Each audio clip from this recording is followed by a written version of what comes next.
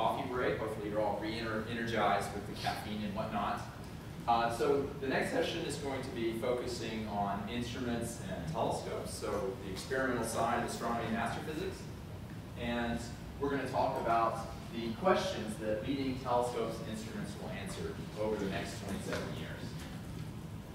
Of course, the department has a history of building leading facilities for answering questions in astronomy and astrophysics, beginning with the founding of the department, of course, the Yerkes Observatory. George Ellery Hale, moving on to found Mount Wilson and Hell Telescope at Mount Palomar. More recently with the Sloan Digital Sky Survey, now with the South Pole Telescope, telescopes like the Magellan telescopes in Chile. Astronomers here at the university or with a connection at the university build these facilities and are using them to make transformational discoveries about our universe. Today's session on telescopes and instruments will be broken up into a series of quick talks led by our esteemed panel members here. I'll start with discussing telescopes and instruments in the context of exoplanets, and then we'll move on to CMB, dark sector science, observing dark matter, and then future instruments from the megahertz to petahertz.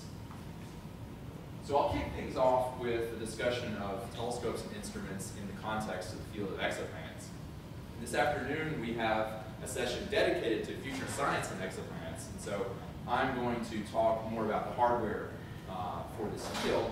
But of course I have to set the stage by talking about the science. And it was very interesting as we started to organize for this panel that I think it was Brad that was like, I'm really having a hard time focusing on the instruments. I want to talk more about the science. And I thought that was really good because, Brad is building instruments, but it's driven by the questions of the science. And so to set the stage for the field of exoplanets, I asked this question: what question or questions for exoplanets over the next 27 years?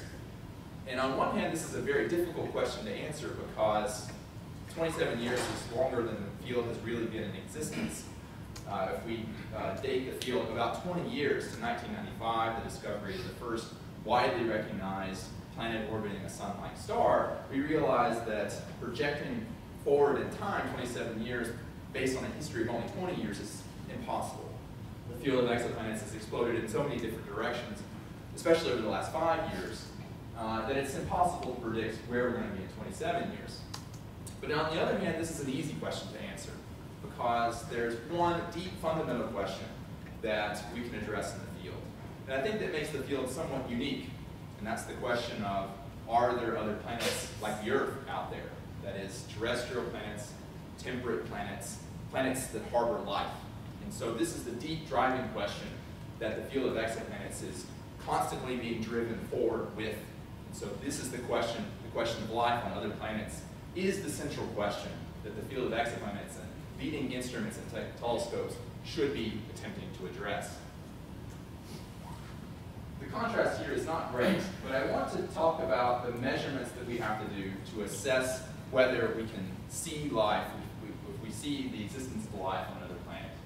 The classical technique for studying the atmosphere of a planet is the direct imaging approach.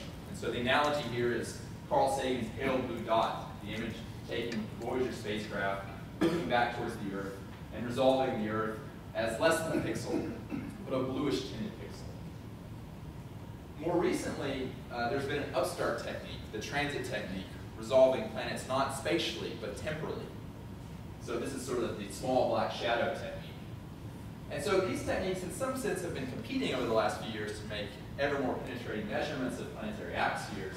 But moving forward, these are going to be parallel paths that we're going to use to pursue the question of life on other worlds by studying the atmospheres of Earth-like planets that are being revealed today. So I just want to talk about the roadmap for these two different techniques and the telescopes and instruments that we're going to need to address these questions, this central question. So the transit technique has a very well-defined roadmap that should be able to make really remarkable progress over the next 10 years. This is based on transit discovery with new survey missions like the TESS mission that NASA will launch in just a few years, follow-up ground-based observations with instruments like the Maroon-X radial velocity spectrograph that my group here is building, observing TESS planet candidates, confirming those as planets and measuring the masses so that we know which planets are terrestrial planets, And then finally, using the James Webb Space Telescope, which is planned to launch in 2018, to search for biosignature gases in the atmospheres of those planets. And this will be a stretch goal for JWST. Probably 1 or 2 planets that will invest a few hundred hours for a couple of planets to search for biosignature gases and to try to determine the composition of the atmosphere, the surface conditions on the planet, and determine whether these are truly Earth-like planets. But at least this is we have a well-defined roadmap for this. So this is very exciting that today we see a clear path towards this goal using the transit technique. In some sense, the search for life on other worlds using the direct imaging technique is a much more straightforward thing. We need a very large telescope in space with next-generation optics that can suppress the central blinding light from planet host stars and resolve planets directly and take spectra of those planets. And so I've just given you an example of one kind of telescope that the field is envisioning. This is the concept for a telescope called the High Definition Space Telescope. This is a 12-meter optical near-infrared telescope optimized for direct imaging spectroscopy of Earth. So this is a report that was produced by a committee headed by Julianne Delcant and Sarah Seeger, released just a few months ago. And this is just a concept for the kind of telescope that we hope to build that would have the capabilities to take direct imaging spectra of tens of Earth-like planets orbiting nearby stars. The Giant Magellan Telescope will play a central role in this science, identifying planets to directly image and take spectra of to search for biosignature gases. And so this is one of the things that I'm most excited about. First flight science with the GMT is using a radial velocity spectrograph with ultra-precise capabilities to find true Earth analogs orbiting G-type stars in the solar neighborhood, the ones that you would hopefully be able to image and take spectra of to search for the signature of life in their atmospheres using a telescope like the HDST. And so with that, I'm going to turn it over to Steve. You're next.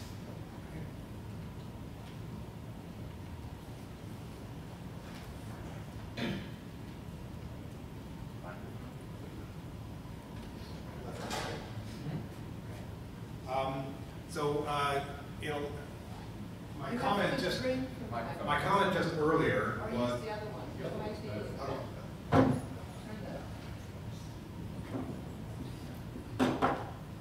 this better?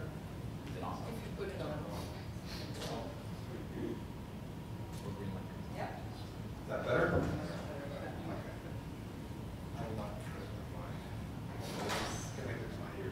So, unlike my comment earlier about the uncertainty of predicting the future because of discoveries that will be made, I'm going to try to emphasize here that there are a number of for sure discoveries that will be made. In some sense, the path on this particular observable is kind of predictable. And one of the reasons is that we're currently still detector limited. We're limited by the sensitivity of the measurements rather than, not completely, but largely by the sensitivity of the measurements if they're space-borne. So I'm talking about the spectrum and the distortions of the microwave background. And one of the reasons, right as it stands now, we know that the spectrum is perfect to part 10 to the 5, that of a Planck black body. But in many ways, we don't expect to see anything at that level. And the basic reason is that there's only there's only 10 to the minus 8 baryons for every photon in the CMB. And so until you get to the point where you have about a baryon per photon, or where you get to that number, 10 to the minus 8, you don't expect to see huge variations in the spectrum because there isn't any energy to do that. The capacity of the CMB is big. So you need to get to 10 to the minus 8. And currently, the sensitivity of 10 to the minus 5 doesn't get you there.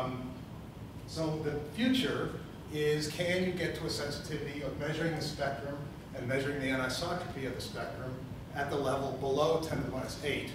And then many, many things open up because there's lots of chemistry and there's lots of energetics that we can test. And the main story here that I want to start with is that there is a whole timeline which is not available by other measurements, starting at 10 to the 6 and going down to 10 to the 3. That whole timeline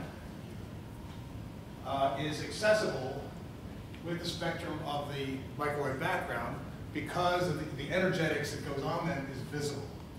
Earlier than 10 to the 6, the opacity is high enough that the spectrum completely thermalizes and you don't have an effect. But between here and recombination, as I'll mention also after recombination, there are processes that we can get a handle on with distortions, but you have to get to this 10 to the minus 8 level. And this is a plot by Jens Julla outlining some of those effects. And I'm going to list them, but I like his picture because he tells you what kinds of effects you get at different redshifts.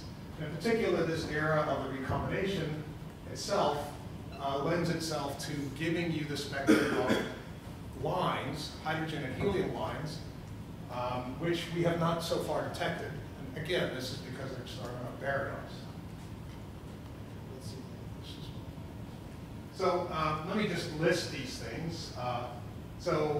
Spectral distortions record all the energy input at a redshift of less than 2 times 10 to the 6.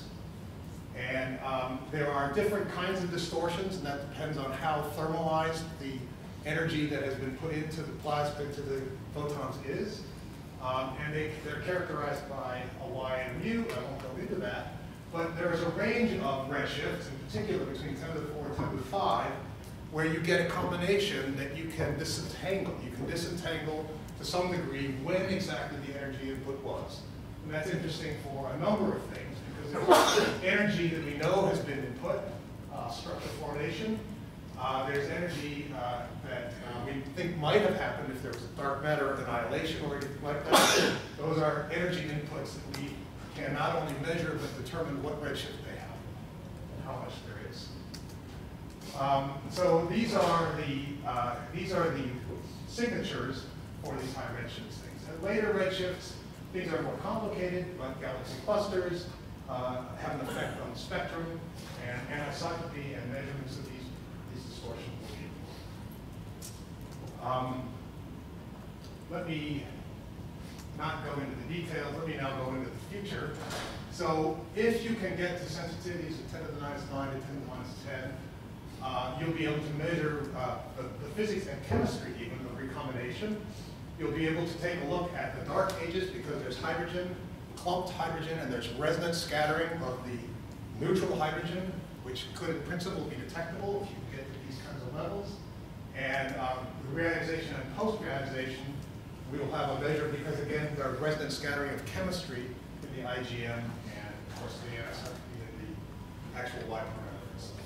I think that's, I just have a plot of an example of different thermal histories, different amounts of population tree stars reionizing the universe and the possible intergalactic medium elements that you can see through their effect on small effect on their spectrums.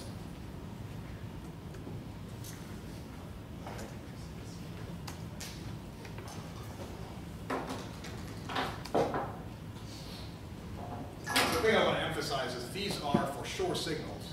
They can't not be there.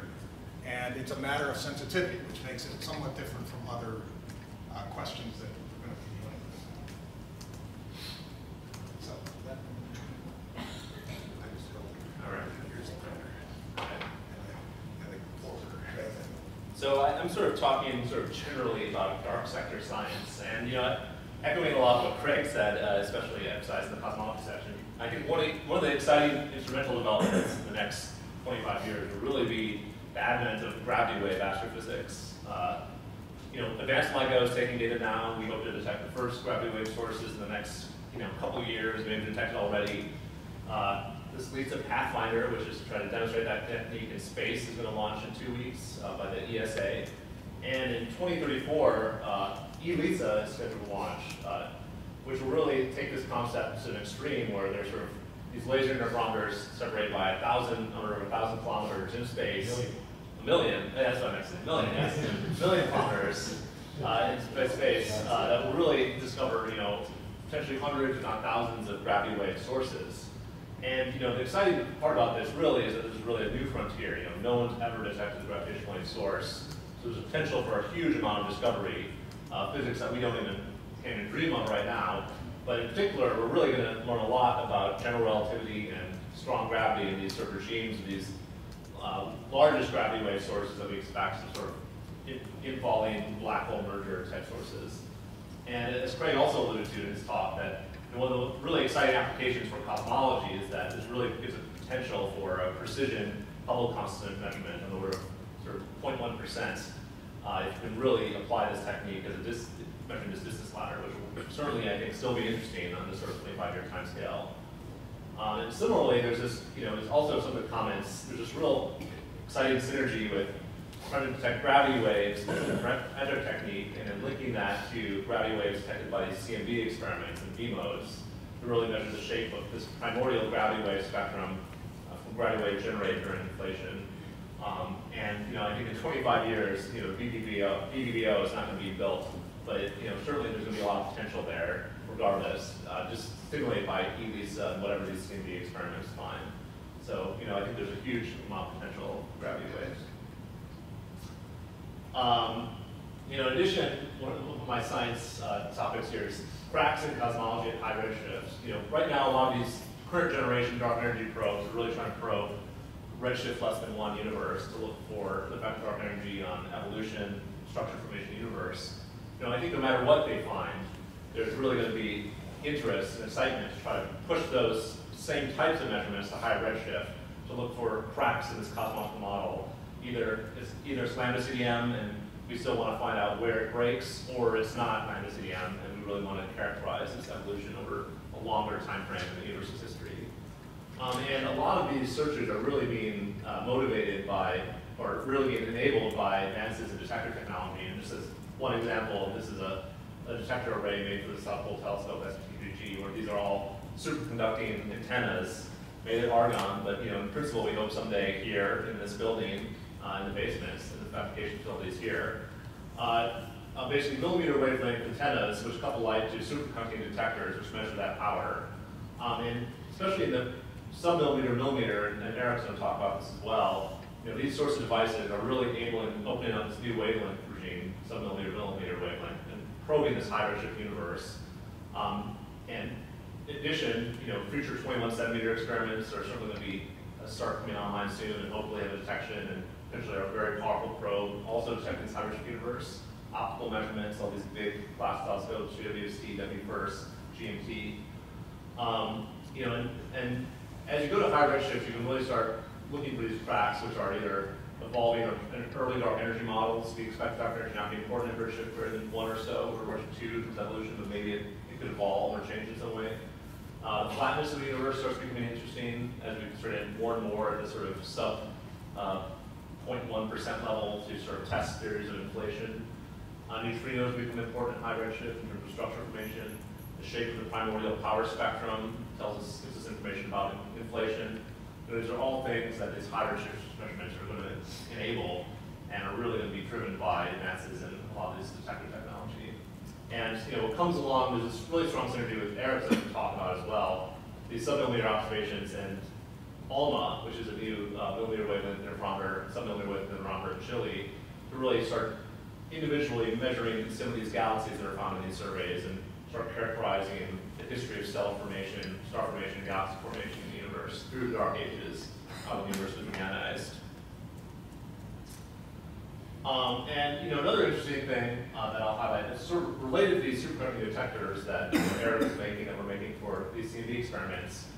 We're developing these new sort of superconducting LC resonators and these quantum limited amplifiers, which also have a pretty broad application. One really powerful example related to physics, astrophysics, is sort of the creation of these new generation of dark matter, dark photon search experiments, which are basically looking for really light dark matter candidates, sort of much slower than EV sort of energy scale.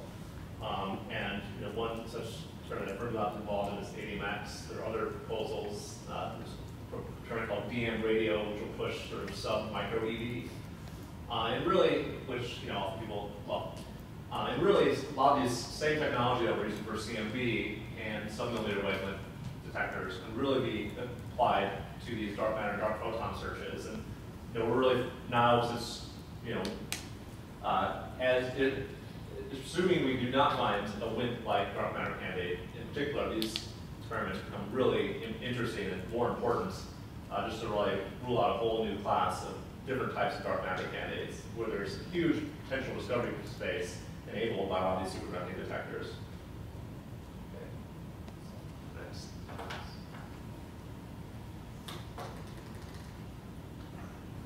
I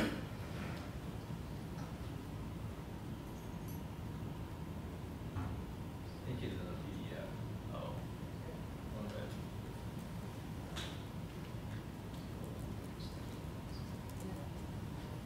This is really good. That work? Okay, great. I'm Alex Wagner. I'm from Fermilab, and I'll just say a little bit about basically the interplay between large telescopes and the future of large telescopes and searches for dark matter. And dark matter is really a great poster child for the interface between astronomy and physics, because as everyone knows, right, the only probe we have of dark matter so far is through astronomical observations. And so the game that we've been playing over the last 20 years or so, even longer than that when we look at just the optical side, is we use large optical telescopes to tell us where the dark matter is in the universe. And specifically, if you're interested in understanding whether dark matter is a new fundamental particle, you're most interested in the dark matter distributions that are very close to us.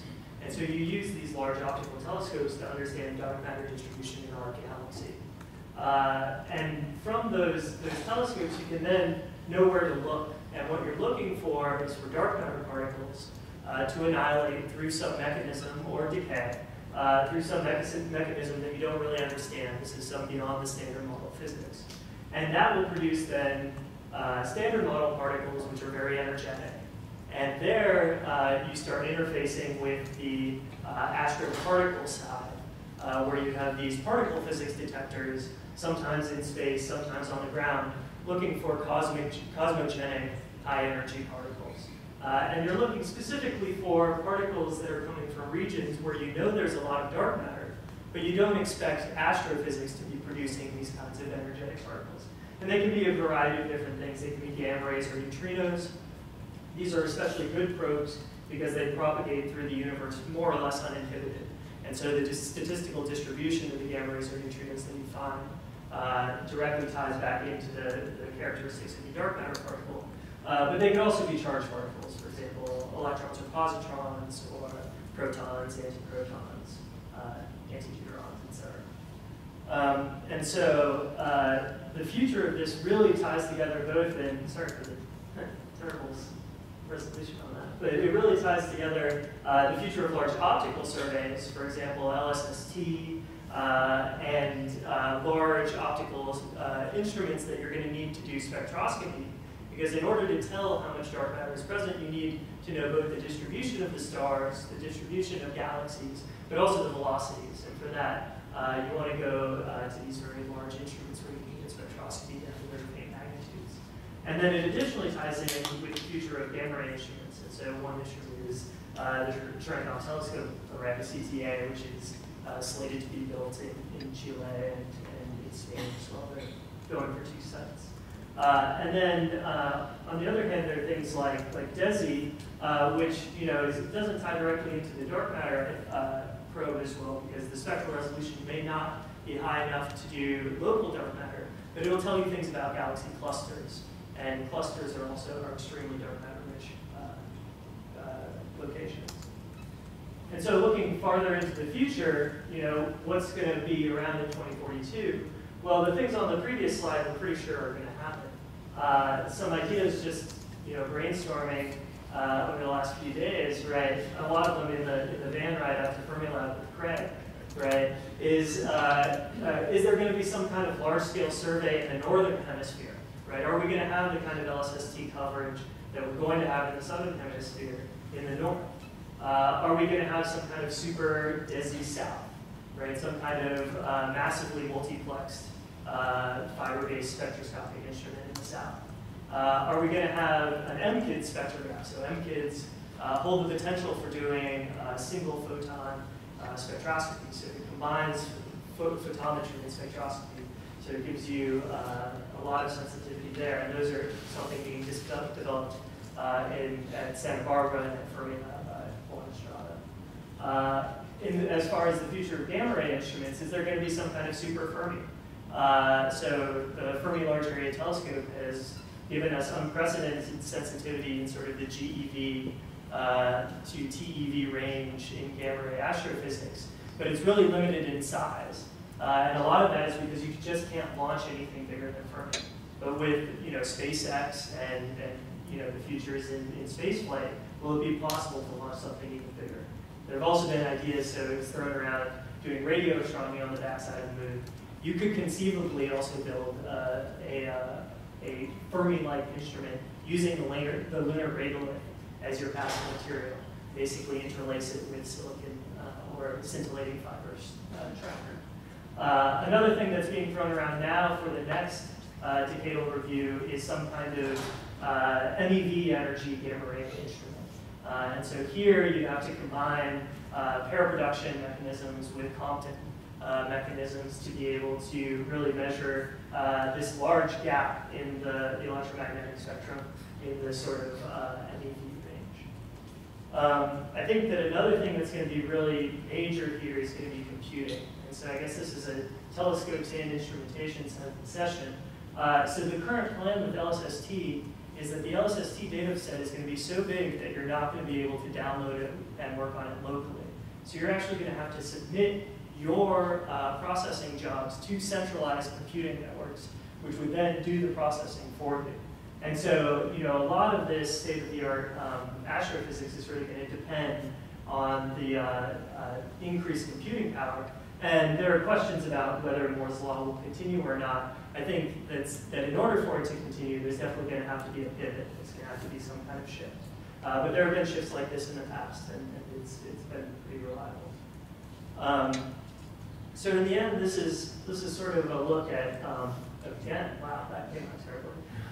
So that's a good thing I overplotted these cartoon lines on this plot. So the idea is that the dashed line is sort of a prediction for what you would expect from dark matter annihilation at roughly the rate that would produce a thermal relic. And I think Dan Hooper will talk about this more later on. There have been indications of excess gamma rays slightly under this line, and those originate from the galactic center. So really we're in the state where we need to test whether this is consistent with sort of the dark matter annihilation hypothesis. The reason we need to test this is that the galactic center is an extremely complicated area. So there are other regions that you can look where there isn't this complicated astrophysics. And there we're really statistics limited. And so you're really going to gain from having bigger telescopes, more sensitive telescopes, and also telescopes that help you determine the precise dark matter content in these regions better. And so today we have something that is roughly, we're at roughly the same sensitivity between the galactic center and these other probes. By 2025 with CTA and the LSST, more targets, better understanding of the galactic dark matter distribution, we may get down below this sensitivity limit where we would either detect or constrain a dark matter interpretation in the galactic center. By 2042, our sensitivity could run below the thermal relic cross-section, and the limits of this plot are essentially 1 GeV to 10 TeV. And so if you get down to this level and you haven't seen anything, then as Brad was mentioning, the axion scenarios become much more interesting. You start questioning whether you really can have thermal relic dark matter. So that's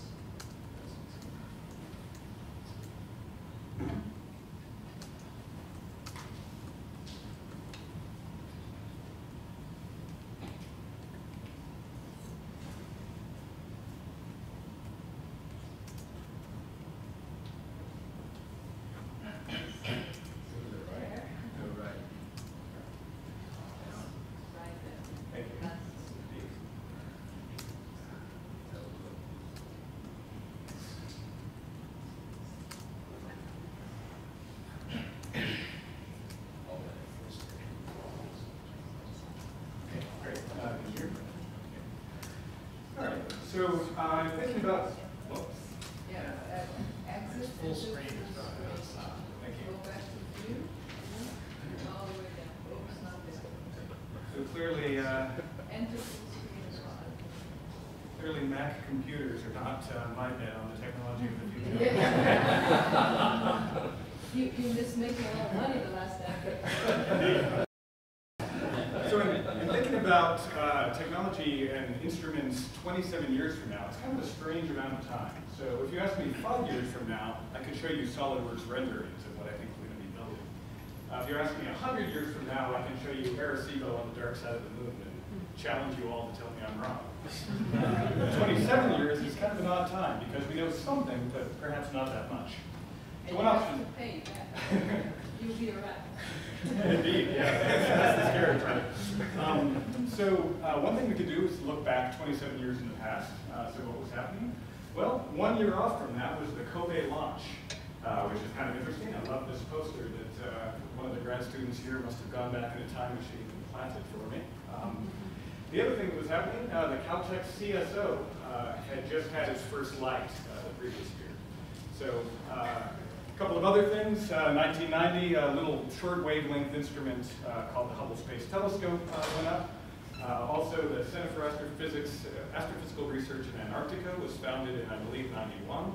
Al Harper was using 32 pixel bolometers on an airplane to take data at submillimeter frequencies. And thinking about some of these things, what I'm struck by is that if you put these people in a time machine and you drop them off now, a lot of the questions we're asking would surprise them. But I think the technology itself probably wouldn't. The feed horns still look like feed horns. We just have an awful lot more of them. So one option is to take completely empirical approach and just say, what can we say, not about the questions we can ask, but about the technology that we'll be using to answer them. So this is the famous Richard's Law plot, based on Moore's Law, of course. In this case, for the number of detectors at millimeter and submillimeter wavelengths. I've left off a couple of instruments, including those belonging to people here, including BICEP and Hot Plus. I apologize for that. And you can debate about exactly where the line should be drawn. This line was obviously just drawn by hand by somebody. But it's fairly clear that things are, in fact, increasing in terms of total number of detector counts. And you could convince yourself it's something like a power law. So one thing we can do is just, yeah? Can you bring your microphone closer? Sure, sorry about that. Is that a little better? Yeah. Great, sorry about that. So one thing we can do is we can just naively extrapolate this and continue drawing the line out to 2042. And you come to the conclusion that we're going to have something like a few times 10 to the 9 pixel instruments operating at millimeter wavelengths. That turns out to be something like 7 FIFA regulation soccer fields if you were to use that to populate focal planes for a CMB instrument. That seems like a bit of a cryogenic challenge. Probably we're going to be doing other things and facing other problems rather than just beating down on white noise by the time we get there. But you can also ask the question, what if instead it's actually an integral field unit with multi-channel spectrometers? And then you come to the conclusion that we're actually talking about focal planes that are only a couple of meters in size. And that seems like a technology that I can imagine people here building and operating, well, in the near future and certainly in 27 years. So while I was thinking about this, I did a little bit of Google searching to see what other people predicted for 2042. As you might expect, 2042 is very specific, so there weren't a whole lot of hits.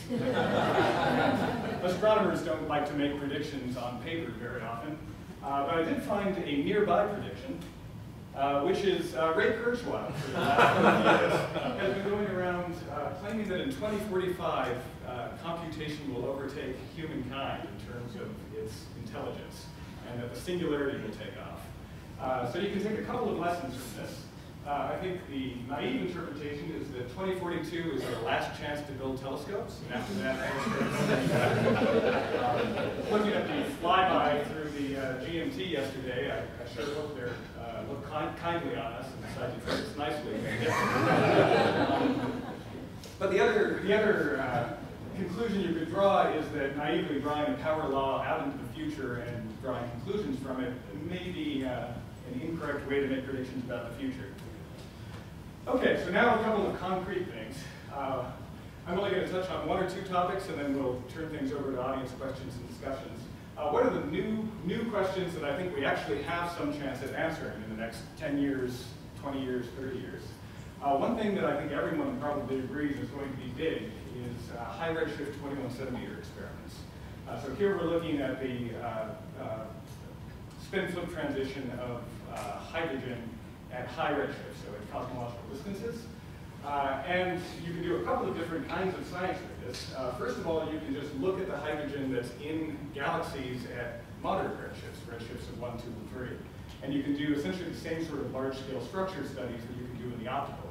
And there are a couple of experiments such as CHIME, which is now actually quite mature and should be taking data any time now at this moment, that will be going after that signal and potentially giving you a large-scale structure tracer with different bias than optical galaxies, which might be interesting. The other thing you can do is you can use it to look at reionization. You can both look at the total global amount of neutral hydrogen during that period and trace out the kind of the average ionization in the universe, which is interesting. You can also look at the inhomogeneity of that structure, and you can look at the size of the growing bubbles of ionized material as the first galaxies and quasars form. So my prediction is that based on where instruments are now, we're actually going to have essentially all of that science solved by 2042. We'll have very high resolution, sort of sub-arc minute scale maps coming from SKA and other large telescopes that will actually give us a detailed picture all the way out to the beginning of reionization. And then we'll be talking about combining that with other tracers and looking for other science we can do with it. Then the big question is, where do you go from there? And one option is you go even further back to lower frequencies, much higher redshifts, and you try to say something about recombination and about sort of the thermodynamics and chemistry that happened in the very early, well, the earliest time that we can observe. That, I think, is going to be a lot more challenging for obvious reasons. So I'm guessing by 2042, this slide will say, we've already done everything out to redshift of 20, and now we're talking about what the next big instrument is going to be that's going to go further. The other thing you can do, of course, is look for other lines. And obviously, this is something of a pet science topic of mine, but I think it is actually going to be quite exciting and become much bigger soon. In this case, instead of just looking at individual galaxies and trying to figure out the chemistry of an individual object, instead what you can do is actually make a map of the bright spectral lines that you see in not only the galaxies you can resolve, but also coming from all of the structure that you can't resolve individually. And so you can get sort of an integrated picture of star formation, of galaxy content, going back actually quite early, all the way through reionization to the earliest galaxies. And so there's going to be a number of tools for that. One, of course, is ALMA. Now, ALMA is not going to make giant maps, but it's certainly going to follow up many, many thousands of individual objects and give us lots of interesting and rich data sets to play with. And I'm guessing by 2042 there will be a certain number of blank field, kind of blind observation maps that ALMA will be making, assuming ALMA time is going to be less valuable than 2041 than it is today, probably. And we may actually start to get some really, kind of blind statistical survey data out of that. But it's never going to give us hundreds of thousands of galaxies in a blind survey. If you want to do that, you need something like a large ground-based telescope, something like a 30-meter, 7-meter telescope. And I'm guessing in the next 10 years, someone, hopefully us, will build such a telescope and use it to feed all potential candidates for follow-up. Now, that gives you all of the lines that you can see through the windows in the atmosphere. That's C plus at redshift 4 to 8. That's CO at redshift 1 to 3.5 or so. But there's a whole bunch of lines and a whole bunch of redshifts at which there are no lines that are easily accessible from the ground. And for that, you really need something like a cold space telescope to get spectroscopy. So one candidate for that is SPICA, which is a Japanese-European project. Last I heard, they were planning on a 2025 launch, but haven't actually been approved yet. So we'll see what happens there. But hopefully by 2042, it or something very like it. For my own personal reasons, I'd love it if it went to slightly lower frequencies and had more spectrometers. Something like it will allow us to really sweep up all of those lines all the way out to redshift 6, 7, 8, and really get a map of everything that we care about. So that's all I have. So we thought what we would do, first of all, is invite not only questions, but also statements, since we've only addressed a tiny fraction of all of the world of instrumentation and have left out huge topics. So if anyone wants to make a prediction about anything, whether it's on here or something you've just thought of, or if you'd like to ask us any of the panelists some questions. Questions? So I can kick off with a question. Steve, Pixie, let's say Pixie doesn't happen. What's the next CMB spectral distortion thing? What's the next instrument that we built? There are plans in Europe and other places. All of them are FTSs, which I think are going to be limited in their sensitivity. So instruments like you're talking about, multispectral instruments are going to be the answer ultimately for these higher sensitivities. So FTS kind of technology built by either Europeans or US. Yeah. Sorry? Fourier transform spectrometer, which is how these spectra are measured now. Those are going to get us to 10 to the -8. But anything beyond that is the kind of technology you're talking about is going to be the technology that gets us there. More audience questions.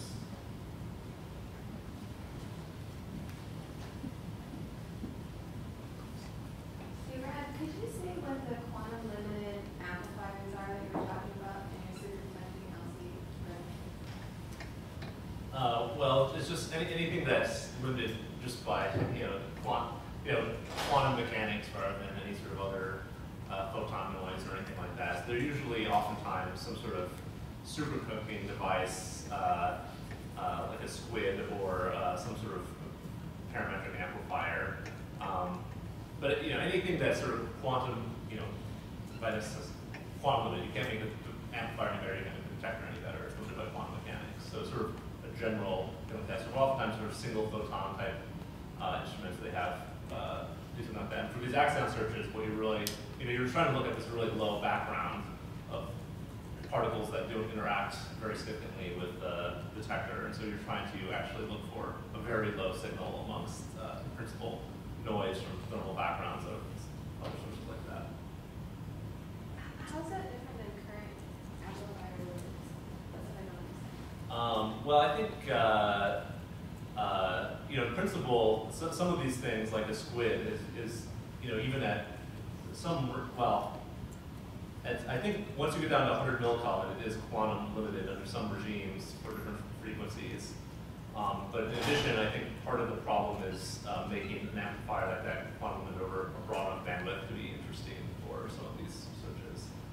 So I think the immediate, especially the dark matter, dark photon search I was talking about, I think the immediate thing is you can make a squid that effectively is quantum limited under if you cool it down to low enough temperature. More questions and comments?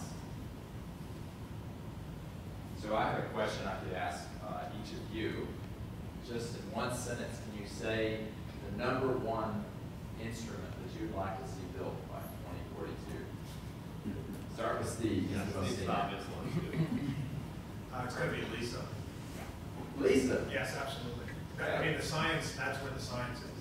I mean, there are many, many interesting things, but if you're asking me for one, that's it. That's fascinating. Eric. That's interesting. I had a different answer until a moment ago. I think I agree. Yes, tell us a different answer. It's going to get harder as we go. You can't repeat. Well, so, I mean, obviously a CMB satellite that would get us down to really compelling D-mode limits would be fantastic, and is not technically unfeasible. I'm not sure it's politically feasible, but that would be my choice, I think. Second choice. Yeah, I mean, so I would say Lisa as well. I would say that. You're violating the rules of the question. Yeah. Well, I mean, I'm really excited about some sort of 30-millimeter, sub-millimeter class telescope to really, that Eric was talking about, which used to be proposed in the form of CCAT, where it's just sort of such a strong complement to ALMA, where it's providing this big telescope with these big surveys, using a lot of the same technology that we're developing for the CMB instrumentation. That's really opening this new redshift regime of probing dust-obscured star formation at redshift or greater than 2 up to the dark ages principle. And then paired with ALMA, it's just a strong complement that it'd be a real shame if something like that wasn't built by 2022. Alex? Yeah, Lisa is strong. I would say that so SKA would be very exciting. sort of SKA in its original form. It's been kind of downscaled. Can you Well, elaborate? so it's been so SKA square kilometer array has it was originally thought that it would be chosen at one site.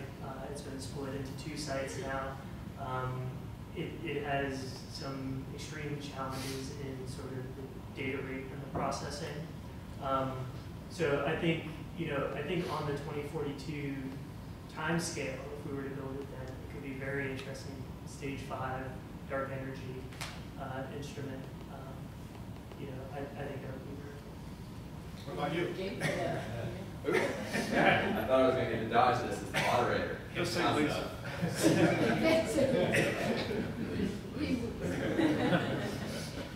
So my answer would be the GMT. I'm very excited about the giant Magellan telescope. Give him the $10. I think I'm going to get a better lunch than the rest of you. I talked about the GMT as a planet finder for a TPF or a HDST type space telescope. And I just intentionally ignored all the other wonderful things the GMT will do in exoplanet science and also many other areas of astronomy. In exoplanet science, I look forward to having a GMT fully realized with all the primary mirror segments, with a next generation adaptive optics system, secondary adaptive optics mirrors, laser tomography, and all that stuff to directly image planets, probably not Earth analogs, but to explore all the fascinating astro and planetary physics that comes with the diversity of planetary systems that have been found. It's difficult to predict, 10 to the minus 7, 10 to the minus 8. I mean, we need to do 10 to the minus 10 to do true Earth analogs. So that probably won't be possible, but it may be possible to image Earth-like planets around M-dwarfs. So that's a particular strength of large ground-based telescopes, is the angular resolution compared to anything that you could put up into space. Studying the atmospheres of transiting planets with high-resolution techniques at the optical and in the near-infrared. It may be possible, for example, to probe the oxygen lines that are in the Earth's atmosphere and other planets at high resolution, taking advantage of the Doppler shift of those lines as the planet orbits the stars, and we can distinguish those lines from the lines in our own Earth's atmosphere. So just a wide range of exoplanetary science and astrophysics that the GMT will be able to do. More questions and comments about the future telescopes and instruments in the next 27 years? Since I have a mic, I can offer a question, which would be, will we need to change how we think about building and designing space-based missions based off of the way that industrial spaceflight may evolve over the next 27 years? In other words, you have an answer to that. Greg, would you like to hold on to that? Yeah, so one of our collaborators, on Kilometer was Sam Waldman, SpaceX costumes. We offered him a faculty position here in the study work for SpaceX. He visited us a few months ago, and we were talking about this thing. And I was whining about Lisa as well. And he said 2 really interesting things. One of them, and he let slip as a future fantasy. One day we're going to project manager for Lisa. That's what you need to make it happen. The other thing he said was the thing that will make Lisa possible is what Elon's doing now. They are building an internet in space. They're putting in 3,000 low Earth orbiting satellites, which will be connected by laser connections, data connections, and 10% of the total internet bandwidth in low Earth orbit, so that anywhere on the planet you can do better than Comcast gets with Hyde Park. And unfortunately, we won't work at Hyde Park because there's too many of us in Hyde Park, but everyone also in Hyde besides Hyde Park. Anyway, that'll make it a consumer technology. So all of that stuff is supposedly so hard to do. 7 economy is crazy. Let's make it affordable. So I think it will change. They're breaking the cost curve on launchers now, and I think they'll come. They'll break the cost curve for space communication and telemetry, and eventually things like Lisa, the low zero force technology that you need. Can I put my own baby in the list? Yes, please. So, The audience is also welcome to add yeah, their. so I want to add to the wish list that we actually do particle physics from space by looking at ultra-high energy cosmic rays and neutrinos interacting in the atmosphere, but we need very sensitive ultraviolet or radio if that works better in the moon, to be able to really continue understanding how particles interact way past the LHC by using astrophysically produced particles. Since we're talking about 27 years into the future, this is where we should involve the graduate students more. Would a graduate student like to step forward and proclaim their #1 desired instrument for 2042? Is there a yes? Do I hear a yes? Oh, excellent. And drink the microphone. Yeah, that's very close. Okay. Not long ago, I heard some research that people use cell phone as a detector. So it would be interesting to have a whole globe of people using cell phones just to detect the map sound. I don't know what it is. Orbiting swarm of iPhones. Can I? Uploading everything to Instagram. This actually already exists for cosmic rays, and you can download an app that if you Google, detecting ultra energy cosmic rays with your cell phone, there's an app that you put on your phone which will help with this, whole area. And we just saw this discussed in China, but I think it's applicable in the U.S. Andre?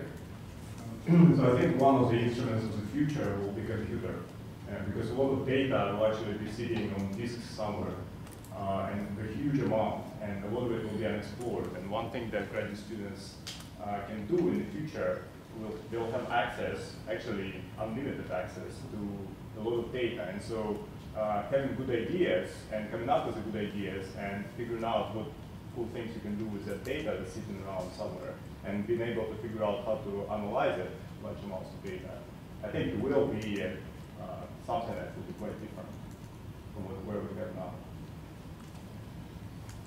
So I think Andre is advertising his computational astrophysics course offered next Oh, it's quarter. instrument. It's an instrument. John, I'm looking at you. We're going to turn to our local oracle.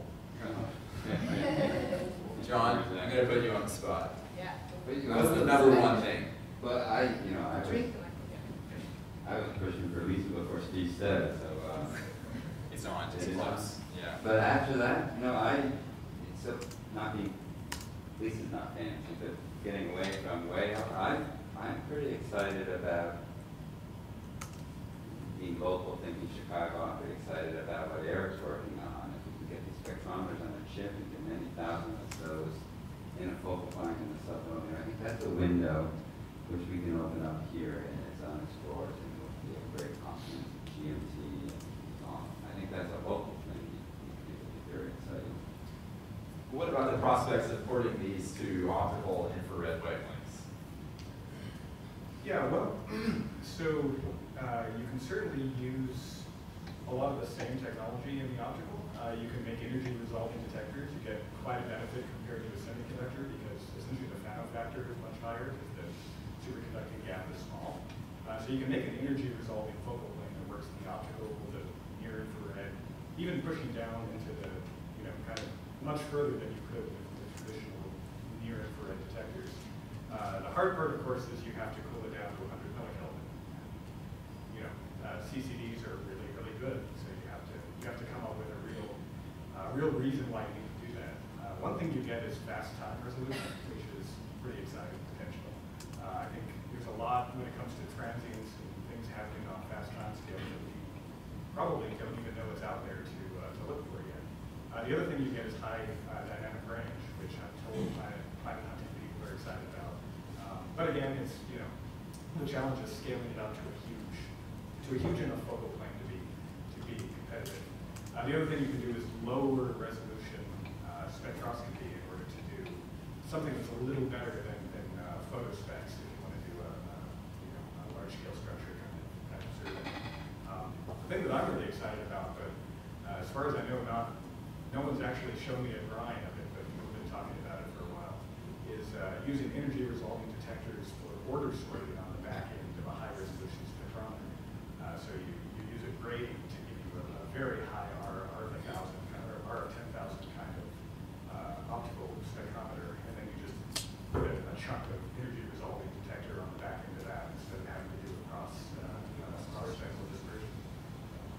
That's all I know about that. Which sounds like a lot. Very impressive. Yeah, one more question. Or comment. What's the status on the 7-millimeter 30-meter telescope? What's the story? Oh, well. You have it here. Yeah. Is that correct? Well, so the story is there's been a project called CCAT that's been around for 12, 15 years, people have been talking about, which was going to be a 30-meter telescope with cameras going from 200 microns to at least 850, probably to the millimeter, and then also spectrometers and also heterodyne receivers to do very fine scale galaxy stuff. Lots of different instruments. That was formally proposed to the NSF a year ago and was turned down for being too expensive, basically. And so there are now a couple of different groups that are kicking about proposals to make a more specialized and kind of scaled down version of that instrument. One's calling himself CCAT and is led by Cornell, and they're talking about going to higher frequencies, 200 microns. The other is currently being called CSST. Caltech is really pushing it. And some of us here are very excited and trying to get Chicago involved. But this would be basically a scaled-back version, only going to 850 microns or so that you don't need to go as high on the mountain, you don't need as precise of a dish, and it drops the cost by about a factor of 3, and potentially we can make a pretty compelling survey, dedicated survey. So that's several years out, but hopefully we'll be involved in it one way or another. So what's the current cost? It's about 50 million total. It's either 50 or 55, depending on which version of the document you ask.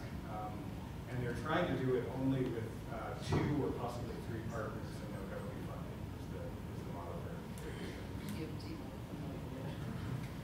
So we'll stop there, if that's okay, because we're right at noon, which is lunchtime. So it's very clear that the University of Chicago has played an important role over the last 123 years in building and developing new facilities that make cutting-edge observations. And clearly, there's a very exciting future over the next 27 years, a broad vision for a various range of astrophysics and technology and things like that. Angela, do you need to say a few words about organization? We reconvene at Good question. 1:30. Yeah, 1:30 back here. There is a cafeteria, the Quantum Cafe, that is reasonably good. There are lots of trucks also that sell food that might be a little wet. No, not right now. And let's come back in an hour and a half. Thank you very much. Let's thank this wonderful discussion.